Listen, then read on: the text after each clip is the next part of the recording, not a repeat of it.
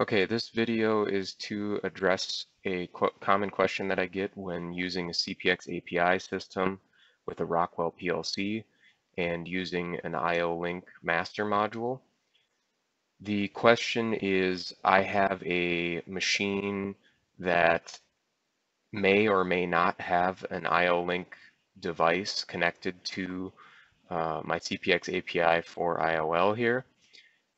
And I want to be able to enable and disable the port through Rockwell based on which configuration I have on my current machine.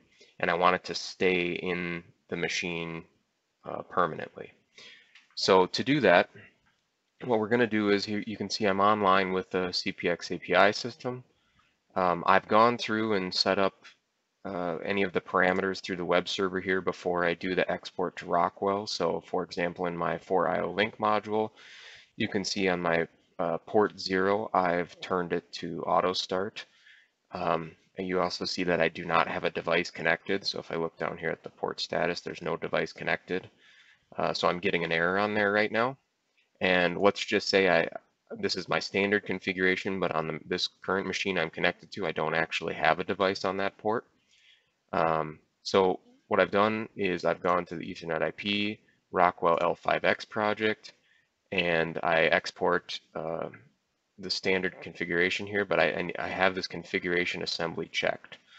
This is important. So what this does is it gives you all the parameters that you set up in the web server here in the configuration tags of your Ethernet IP object in Rockwell. And every time the Rockwell PLC connects to this system, it's pushing these parameters.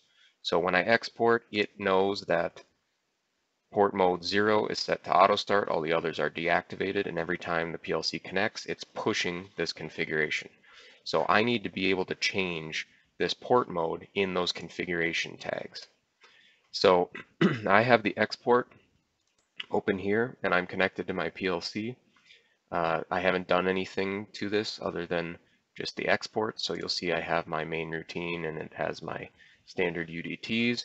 The area we want to look is in the controller tags here. So my Ethernet module is this one here, right? My API EP, this was the export. So if I look in my controller tags, I can see I have configuration tags. There's 400 synths here. And if we were in edit right now, let's move over to monitor. And if I expand the descriptions here, you can see it'll give you descriptions for each configuration tag. And so where I want to go is down to module 5, which you can see is my 4IOL module. And you can see there's module code, parameter length, device ID, all of this stuff, right? Get down here and,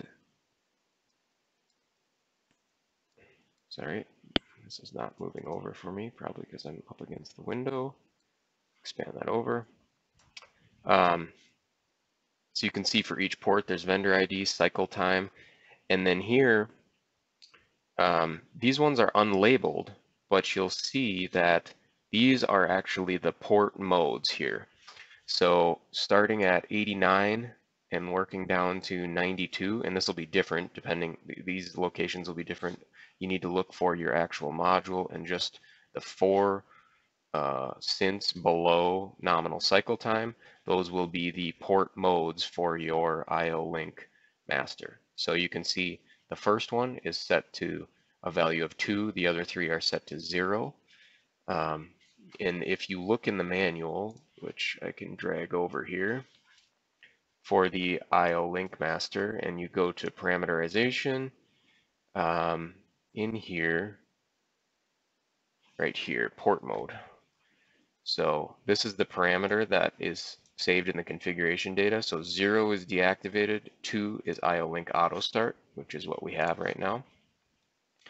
So what I can do is, remember this data is pushed to the CPX API every time it connects. So if I change this to 0, right, we're still connected, so nothing's going to happen immediately. And if I go to the web server, I'll reload this just to make sure. We still have no device connected. It takes a second for the red X to pop up there. There it is. if I look, I still have it set as IO Link Auto Start, right?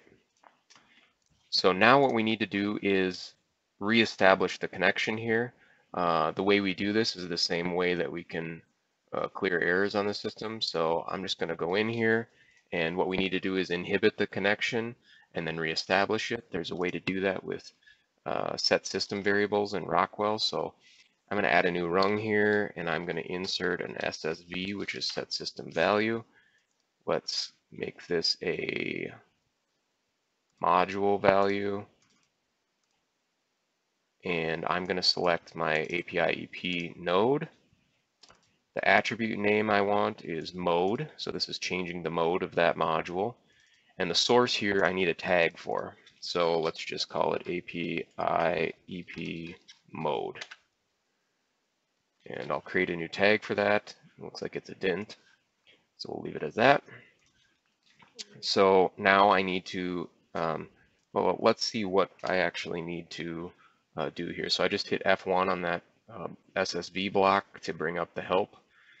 And if I scroll down, I can see what my GSV SSV objects are. Click on that. We're in module here, and we are looking at the mode.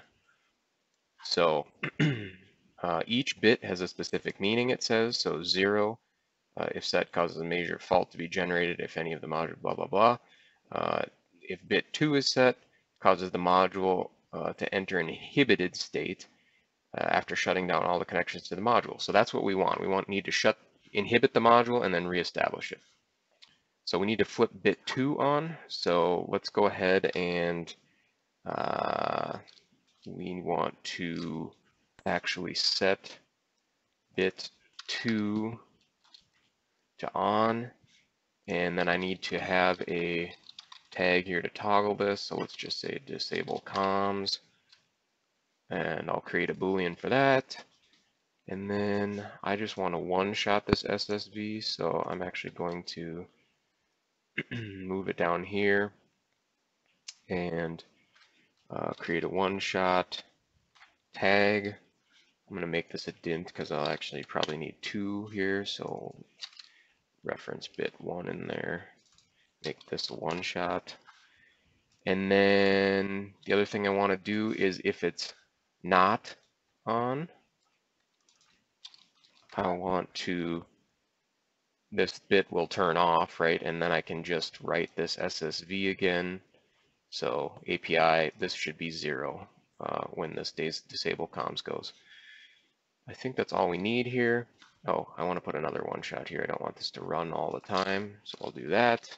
Make that 2. Finalize, and okay. So now we need to disable comms. You can see I toggle that, and if I look over here, I click on this module, you can see the status is inhibited. And I see red lights on my API-EP module right now. Now I'm going to reestablish comms by toggling back off. You can see it went back to running here. Let's look in our web server again. So I'll reload this. You can see I don't have an error now, but it's not because I connected an IO Link device. It's because I changed the port mode. So you can see it's deactivated now. Just to make sure that's really works, let's go back to controller tags, and we changed this one here. Why don't we just try to enable all 4? And obviously you could put these tags in your code if you wanted to, right?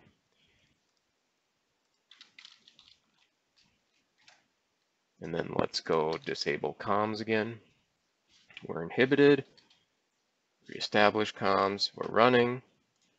Now I'm going to reload this page. Reload it again, and you can see we have no device. I expand this, and they're all set to auto start, and they're all no devices, so we have errors on all 4 ports, and I can see all 4 ports are flashing right now. So that's how you enable and disable ports, IO Link ports on the CPX-AP-I system. I hope this helps.